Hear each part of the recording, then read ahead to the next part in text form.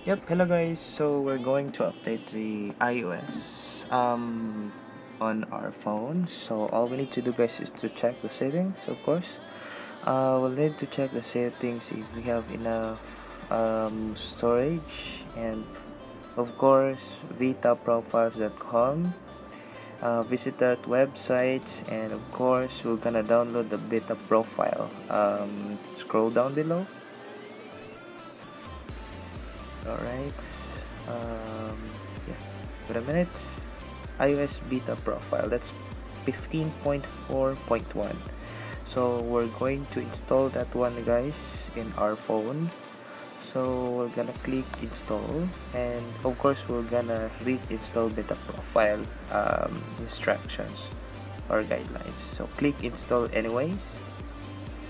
Once done, you will be routed to this pop-up, and of course allowing, click profile, close, go to settings back,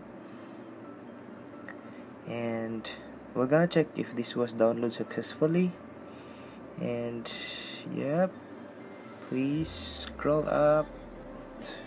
We'll need to check. Yep, profile downloaded. We're gonna check that one if this was downloaded successfully.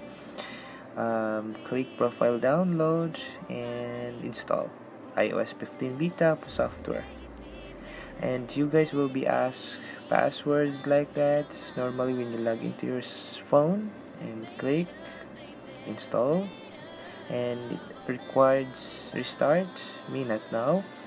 All you need to do guys is to check this in your profile, is this was successfully downloaded and it was verified successfully as well.